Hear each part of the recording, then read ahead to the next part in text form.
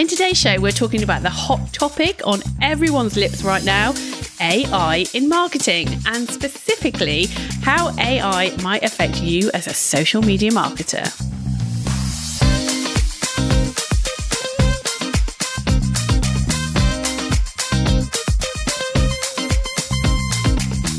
Welcome to JFDI with the two Lauras. This is the podcast for freelance marketers. So if you are a freelancer providing any sort of marketing services, you are in the right place.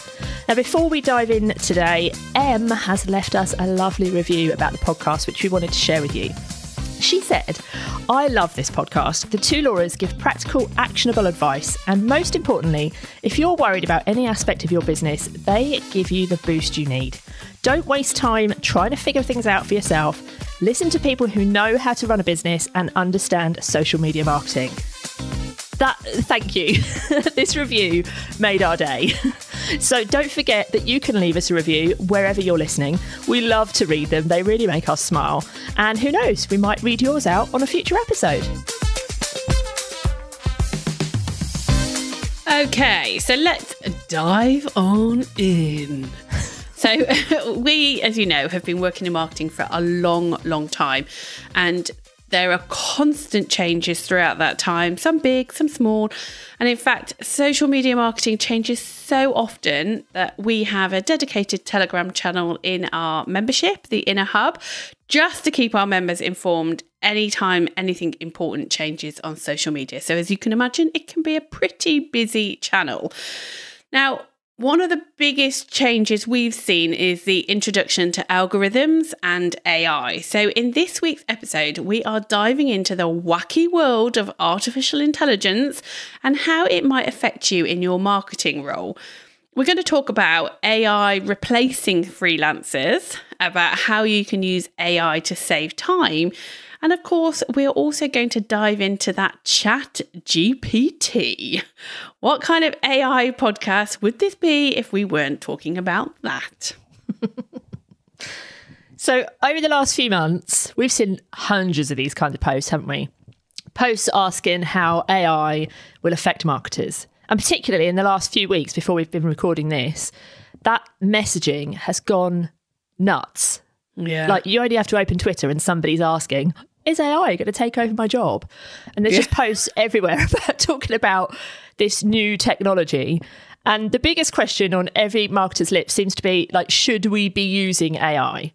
So before we kind of start this podcast, I want to challenge one view that appears to be quite widely held. Now, you might not have this view if you're listening, but this seems to be the view out there on social right now.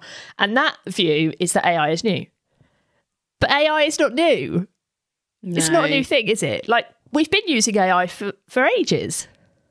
Yeah, and I don't think people realise how much AI is part of our day-to-day life. And actually, if you stop and think about it, it's everywhere. So, like, for example, my house, my family is organised with thanks to AI, with that being the lovely Alexa. I'm going to have to... Oh, God, I hope that didn't just set off everyone's Alexas. I know. And the same with Siri. I don't use that as much, but the principle's still the same. You're using that applied AI. So also, if you use any kind of GPS in your car, that is power. I was going to say TomTom then. Like, how old that's is TomTom? Like a blast from the past. Anything like that is powered by AI to let you know where you're going, if there's any issues in the traffic, on the roads, etc. There's also, for a lot of you who manage ads, you're using machine learning AI. So that is part of your day-to-day working life.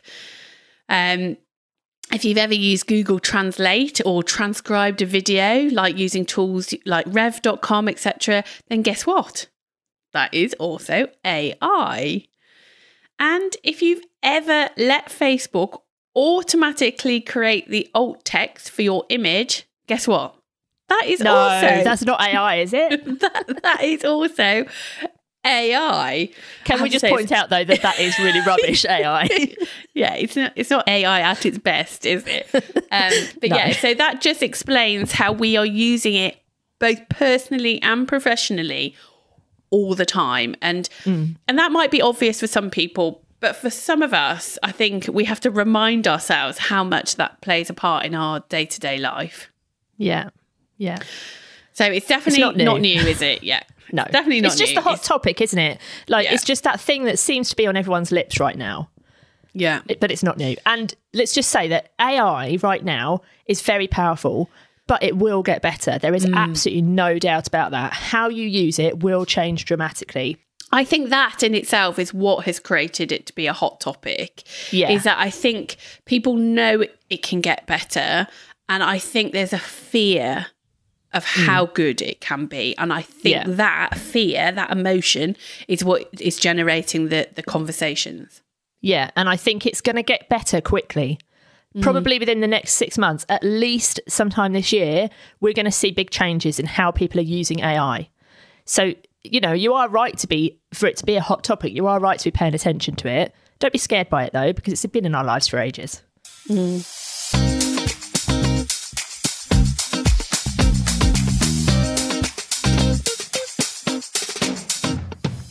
Let's look at how AI impacts you as a freelance social media marketer and how you can actually use AI to your advantage. Okay, I think the first thing we need to cover here is the thing that everybody is worried about. And let's just reassure you that AI is not going to be a replacement for a human right now. Probably not in the next few years, at least. Your job is safe. And on the flip side of that, and this may be disappointing to some people, you might think, oh, AI is going to be brilliant. It means I'm going to be able to automate everything and I can just put my feet up or just go and sit on the beach and have some sangria. Unfortunately, that's not really the case either. It's not going to replace you whilst you go and, you know, sit on your yacht. But it will help you. It will help you to save time. It will make some of your jobs easier. It will give you ideas. So it will definitely make your job easier. It just won't replace you. And one of the questions that we had, we asked in our Facebook group what people wanted to know about AI. And one person asked us which one is best. And I just wanted to kind of dive into that a bit, because if you don't know much about AI, that might be a question that you're thinking. You might be thinking, well, which AI is the best one for me to use? We're not going to answer that question on this podcast, because that is an impossible question to answer. That would be like you saying to me, what's the best ingredient? Well, it depends what you're making. Are you making a cake or are you making a roast dinner? Like, what is it you're making? And it's the same with AI. The AI is the tech behind whatever tool it is that you're using. So it's what is the best tool for whatever job it is you want to do. And the AI is the thing that's behind that, that's powering it. It depends on what you want to achieve. Okay, so you mentioned before about how AI is something that's going to be able to hopefully save us time. Now, and obviously we'll all be reassured that this isn't going to replace us as humans and our job, but let's just spend a bit of time looking more specifically at how it can actually save us time. Because let's face it, we all want to save time. Oh, we all want more time in our day, for sure. So AI can take over some of the jobs that maybe the jobs that take you ages, or for me specifically, the jobs that kind of make your brain feel like it's on fire. So, for example, you could use AI to analyse big amounts of data, and AI could then help you to identify patterns or trends that might not be immediately apparent to you as a human, and especially not to me, because as we all know, I hate data. So AI can really help you with that sort of thing. And then once you've done that, you could then use AI to get recommendations or insights based on that data to help you make more informed decisions far quicker. So a good example of that in action is Facebook ads. If you have been in Ads Manager lately, and you, I know, obviously we're in there recently doing our ads, you've probably seen that it will make recommendations to you based on the machine learning. And as humans, we can be very quick to brush off those recommendations and think, no, I don't trust Facebook. I'm not going to listen to that. And you and I do that all the time. Yeah. Well, yes. But we do that all the time. But AI now is very different than it was 3 years ago. So those recommendations 3 or 5 years ago in Facebook were pretty pants. They're getting better, and they're only going to get more and more better. That isn't very good English, but they're only going to get better. So we should start ignoring those less. those recommendations we should be paying attention to and testing those. And yeah, they might not be right, but we should definitely be listening to them. And also, if you think about AI can, and particularly going back to Facebook ads, it will help you to show your ads to the people who are interested in whatever it is that you're doing. So it can show you what your audience is interested in. If you've got 2 different types of copy particularly, then it will show you like what's working well. It can put your ads in front of the right people at the right time on the right platform, all of that stuff. And it will help you to understand what content is performing best. There's loads of things that you can use it for in terms of saving time that way and making your job easier. Yeah, there's tons more. Do you want more? Well, it's worth pointing out, many people, you're already doing this. So yeah, exactly. You're already having time taken off your day, your weeks by using this. And you may have forgotten that this is already happening, and this is already making your lives a lot easier.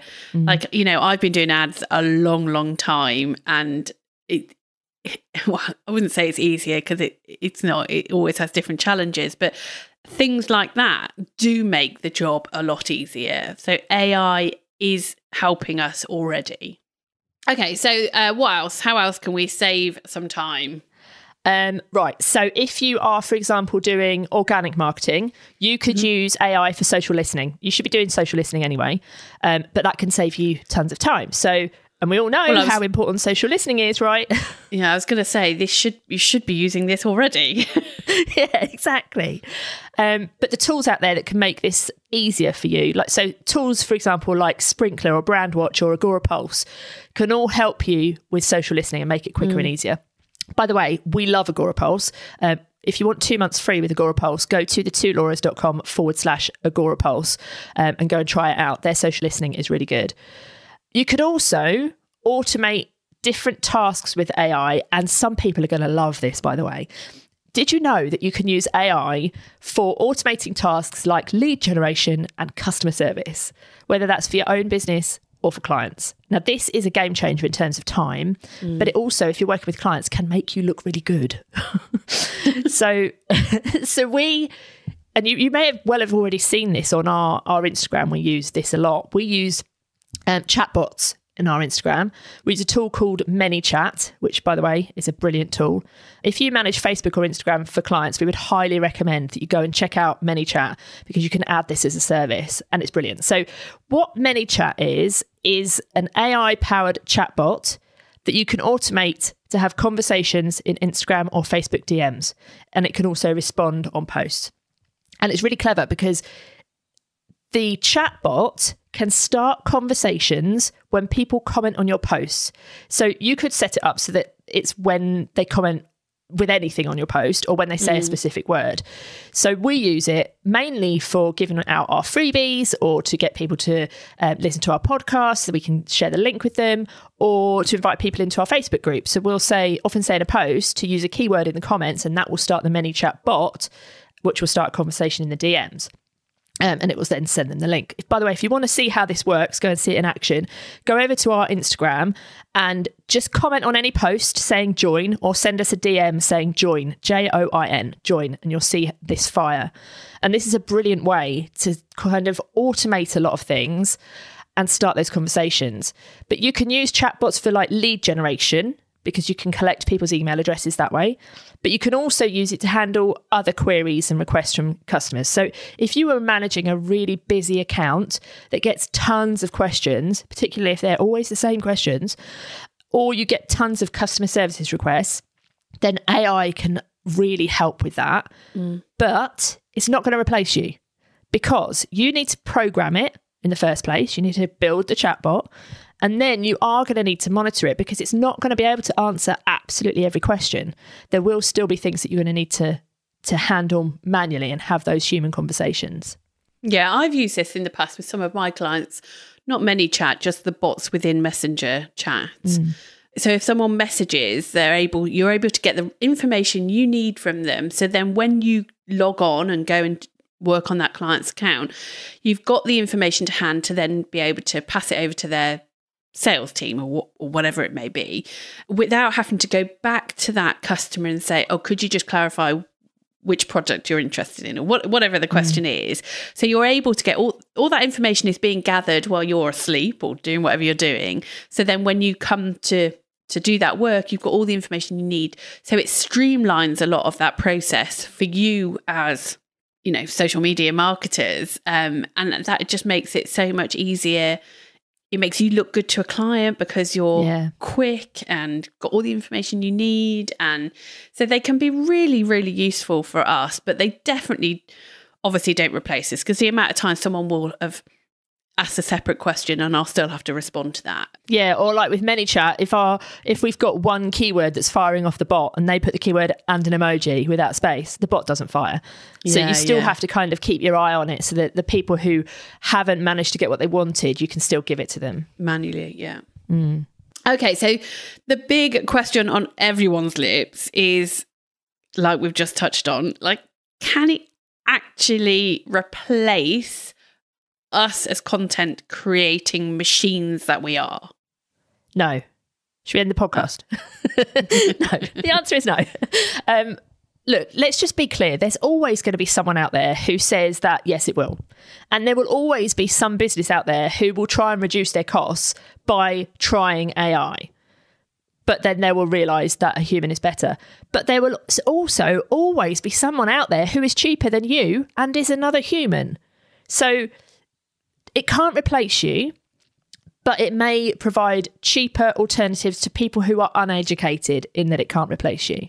Yeah. So, you just have to make sure that the people you're working with understand that, I suppose. And I do think there will be people who will try and replace humans by using AI. Yeah, and there will be brands, there will be tools who will use that in their marketing, and they will say, replace your social media manager with this £27 a month tool. Yeah. That is the messaging that they will use, because it's good messaging. Yeah. So, and we as marketers just have to ignore all of that noise and remember that there will never be a machine that can do a job better in terms of marketing to humans, because humans understand humans and robots don't really. So no. But good news, it can help you to create content, which I'm sure will be music to your ears, particularly yours. Definitely mine. So go on, tell me more. Okay. Well, first of all, let's just remind you, it can't replace you. It can't replace an experienced marketer, but it can help you to create content. Especially if you're looking at words, for example, and you want to write captions. Sometimes if you're looking at a blank screen, you need a starting point. If you are thinking, oh my God, what on earth image do I need? Sometimes you just need some words on a screen that tell you the image that you need, right? But also, sometimes you can spend hours looking for an image, for example, in Canva, and there is no image that gives you exactly what you want. Are you talking to me again now? Yeah. But you probably don't know this. Did you know that Canva has now got an AI image generator? You're taking the pee. I'm not. You're going to love this. So when I was sat in Canva yesterday for hours and I didn't produced hardly anything, you could have told me. I could have told you that, but it wouldn't have been so good on a podcast. Thanks everyone. Thanks. That's right. You can go and try it after. So this AI tool in Canva, it's relatively new, and you can just describe an image to it that you want, and it will create it. Now, I don't want you to get too excited, though, and go and open Canva right now, because it is not brilliant. Okay, I've tested it a few times. It's okay. Talk about dangling a carrot. I know. The images look good. They look like they're photos, but they're not specifically accurate. They're not great. They're never going to replace a photo of whatever it is you were looking for a photo of, but it is worth trying. If you want to try it, by the way, if you go to Canva and when you're in a new design, go to the apps section, you'll see it in there. So just describe whatever it is that you want on the photo, but be really specific. So for example, and this is a really random photo that I was looking for, but I wanted a photo of somebody drawing a triangle on a whiteboard. And so I said, give me a photo of somebody drawing a triangle on a whiteboard. The response was really terrible. So then I had to explain it more. And I literally said, I want to see the back of the person. I don't want to see their face. I want it to be a woman. I want the whiteboard to be on the wall. I want the triangle to be in black ink. And I had to really explain it that way. But still, the results were not great. I suspect they will get better, but currently not. That's so interesting. Lots of Canva AI photos will now be appearing on our Instagram. Yeah, they won't. So, with that big reveal about Canva, should we talk about the thing that everyone wants to talk about? The thing that they're listening to this podcast for? The thing that you were harping on at me for the last month over Christmas festivities. Yes. Okay, if you have missed the rollout of ChatGPT and everybody talking about it, where on earth have you been? Because I would quite like to go there. But yeah, so let's talk about ChatGPT. Everyone has been talking about this recently. In fact, this was so popular recently that every time that I went on, the server was down because it was at capacity. Yeah, well, I had that this week. Yeah. Over Christmas, I could get on and ask it anything I wanted. And this week... Do you know what it reminds me of? Wait. Clubhouse. That's what happened with Clubhouse, wasn't it? Everyone suddenly went on it. So maybe that's not a good sign for GPT that was in the future. this time of year as well, wasn't it? It was, Christmassy. Yeah. So ChatGPT it's a chatbot, basically. You can ask it anything and what have you. And it will give you some really good responses, which we'll go into in a minute. At the time of recording this, ChatGPT is free. Whether it will stay free is unclear. I don't think it will probably remain free for very long because there's so many people on it. It's so monetizable. So whether you have to pay for it or whether it will have ads on it, I don't know. But I can't imagine that they won't try and monetize it. But it is amazingly good. Scary good. Yeah, it's scary how good it is. Yeah, if you haven't tried it, just go and Google and type in ChatGPT and go and try it. It will blow your mind. So how it works is that you can ask it a question and it will provide you a written response about pretty much anything. So if I was going to try and describe ChatGPT to somebody who had no idea what I was talking about, I would say, imagine you had a dinner party and around your table, you had Stephen Hawking, you had Einstein and you had Google and you could ask it anything. That is what ChatGPT is. It would know the answer. It would be like, it's like right at your fingertips. But what a dinner party that would be. I know, can you imagine? It's not a replacement for you though. So that is good news because guess what? It's just a robot. It's not going to replace you. Okay, so I have played around with it and I've got, like, if I've asked it kind of basic questions, I've got okay answers. But if I've asked it anything more complex, I'm not getting, like, I'm not blown away by what I'm getting back. So what is it that you need to be doing to get these amazing responses that people are harping on about on Twitter? Okay, so first of all, don't ask it a basic question. So if you ask it, give me an idea for a blog, you're not going to get very good response. But also, mine weren't that basic. No, but also you said that you were if you made it more complex, you don't want to make it complex. You want to just be specific. So you need to really describe what it is you want. So if you did want, for example, a blog or a social post, you would literally explain what it is that you want. And the more you explain, the more descriptive you are, and the more in depth, the more useful the answers will be. You will still have to do a load of editing because it is a robot, it's not a magician. And I wouldn't, by any stretch of the imagination, recommend that you use ChatGPT or any AI tool to completely write any of your marketing content. But it can be a good way as like a starting block. But there's no human touch there. So in order to get good responses, you need to be really clear about what it is you want to generate, even as far as telling it the tone of voice that you want it in. So I, for example, I didn't write it. I had ChatGPT write us an email this week that we sent out. In fact, let me just find the prompt that I gave it. So the prompt that I gave ChatGPT, and this was the first prompt, okay? After that, I gave it, more information. I said to it, can you please write me a funny, by the way, I said please, because obviously, even though it's a robot, I need to be polite. So I said, can you please write me a funny email to freelance social media managers about using AI in marketing, make it tongue in cheek, but add in some useful tips and make sure it's not too long and not boring. And it gave me a pretty decent response, but I did go back and ask for more. And then I did edit it very slightly. I didn't edit it loads because I specifically wanted that email to sound like it had been written by a robot because we were talking about AI. But did you see what I did there? I gave it much more context. I told it the tone of voice I wanted and all of that sort of stuff. I told it who I was writing it for. And I just went into much more detail. So similar to what you were saying about Canva, in that you can't just say, I want someone drawing a triangle on the wall. You have to be more specific about what it is. Yeah. Okay. Yeah. And like, so if you were doing a blog, for example, you might say, make sure it includes examples of how people do this, or make sure you tell me about best practices or things to avoid. Give me the title, give me the headline, give me the meta description, make sure it's SEOable. And then you can use all of that information to obviously go ahead. Or you can then go back and say, great, can you rewrite or give me more detail on this particular point and add in some specific examples on that point. So the more specific you are and the more you then ask it to edit itself, the better. But it's not going to be perfect. Don't try and just use ChatGPT or any other AI tool.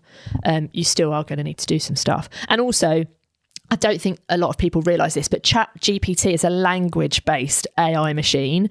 So don't ask it to do anything in terms of like maths or data or anything like that, because it can't deliver on that. It's all about language. Yeah, so that's disappointing, because I was thinking, but there are other things out there. This can help with the kids' homework. I'll just stick to Alexa. God, could you imagine? Oh my God, people are totally going to be doing their homework on this. To be fair, Alexa is great, but I did think when we were talking about it over Christmas that how are universities going to deal with this, and schools where they have to write essays? And I know this kind of stuff's been around for ages, and even when I was at university, you could pay someone else to literally write them. So, you know, this kind of cheating has always been around. But there will be ways where if you have your AI write an essay, the tutor would be able to plug that essay into another AI and say, is this plagiarised? So... Oh, yeah, that's a good point. You know, I'm sure we could get around it that way. Okay, I'll let the kids know. Yeah, tell them Alexa is going to be checking your homework is original. Yeah, the amount of times Alexas are going to be pinging off after this podcast. I mean, people need to listen. Go and ask headphones. Alexa what you should be putting on your socials today. I've never done that. Okay, I'll do that, and then we'll see that on Instagram later. So, okay, let's just do some examples then of how you could use a tool like ChatGPT if you're a social media manager. The first one is that, like I said earlier, you can use it to kind of clear that brain freeze when you can't think of anything to write. You could ask it for post ideas, but again, the more specific you are, the better. So, for example, I asked ChatGPT last night to give me content ideas for mums of under ones who are interested in potty training advice on Instagram.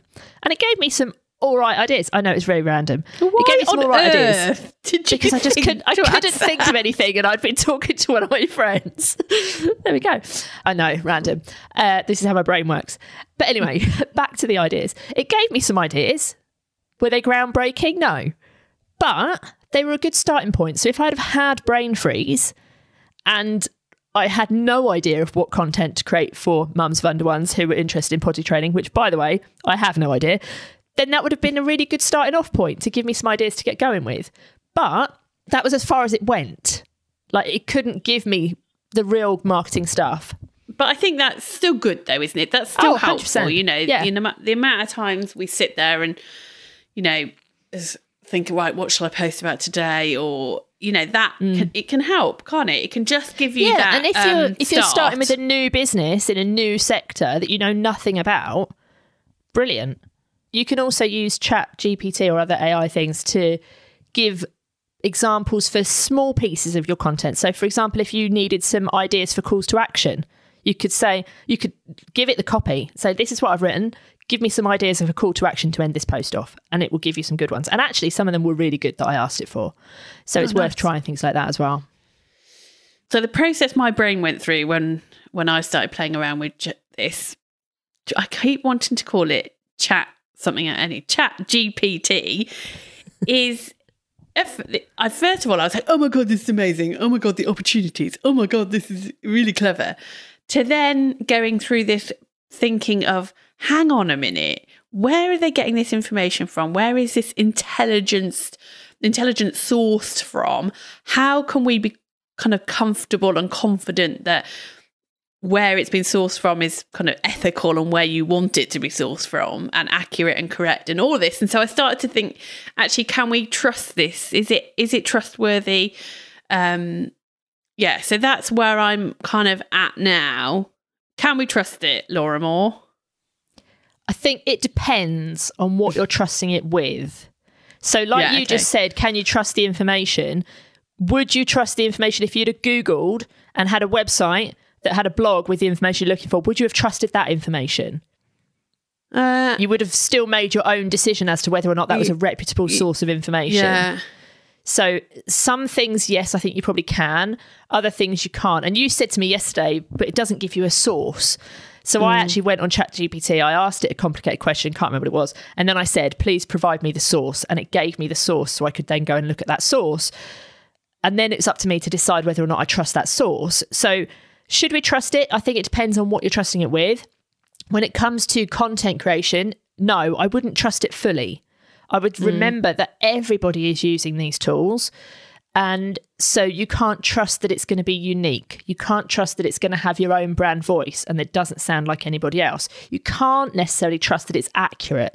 So ChatGPT, for example, the information that's plugged into that only goes up to the end of 2021. So ChatGPT still thinks that the Queen is alive. I know. It lives in a very different world than us. I know. Surely everyone knows she's dead. I know. I would have thought everyone knew that. So no, the information isn't always accurate. And also it's not necessarily an unbiased source of information. So you still need to make sure that you're doing your own research. Yeah, so due diligence is key. I was going to say that, but I can't say it, so I'm glad you said it. I can't say it, so I'm not going to. Do that when you're using it. And just think, like, as a marketer, you want to create unique content, especially like in terms of an SEO perspective, for example, on all social platforms and including like just normal SEO. You need unique content and you need to make sure that it's different from anyone else, which AI won't give you. And I was reading recently that a lot of SEO experts say that Google can spot AI generated content. I don't know enough about that to know if that's true. But if that is true, perhaps in the future, social media algorithms will also spot AI generated content. We don't know. So just remember that it's a starting off point. It's not the be all and end all. The end result, is it? Exactly. But also just one other thing that I want to say about can you trust AI?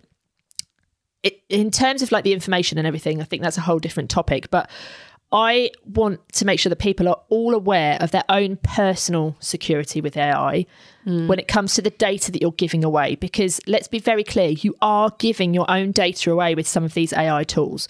Now, a few weeks ago over Christmas, I saw loads of people who were using AI to generate photos of themselves. You might have seen those. They still are. I just find it a weird concept. Take a photo of yourself. And me. I don't get it. It's strange. But it's weird. So what they're doing is they're uploading tons of selfies into this tool, this app, and then it kicks out a load of AI generated photos. But I can guarantee that 99% of those people have not checked who owns the data that they're putting into that app. And the data is your face. So you don't know what's going to happen with it. You don't know how they're storing it or what they're going to do with it. And you need to remember that your voice, your face, your likeness, all of that is very important data for you. Like, you wouldn't share your PIN number with somebody, you wouldn't share your fingerprint with someone without checking out who they were, why they needed it. So we should be questioning AI tools when we are sharing anything that's about our likeness. And yes, photos of us are available all over the internet already, but it's different when you are specifically giving them to a machine learning tool. Your fingerprints are all over the world as well. Anywhere you visit, anything you touch, you're going to leave your fingerprint. But you would think before you plugged that into an AI machine. Yeah. So you need to think before you plug your voice or your face or anything like that in as well. So just be aware of that and just think about, how are they storing it? How long are they storing it for? And what are they doing with it? Yeah, that's good advice. And I think the other point we all need to be aware of is if you're using AI in your content creation, whatever that may be, you need to be honest about that. You need to be transparent. You shouldn't be using AI and then trying to pull the wool over people's eyes. I think people need to just be transparent about it and be honest. Not try and trick people. Yeah, I would totally agree with that.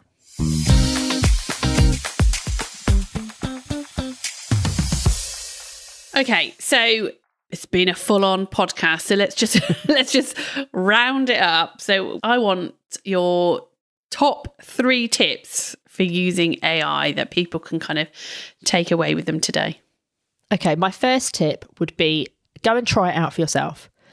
You don't need to know exactly how it works or all of that stuff, but just test it. It doesn't mean you have to use whatever it generates, but just go and try it.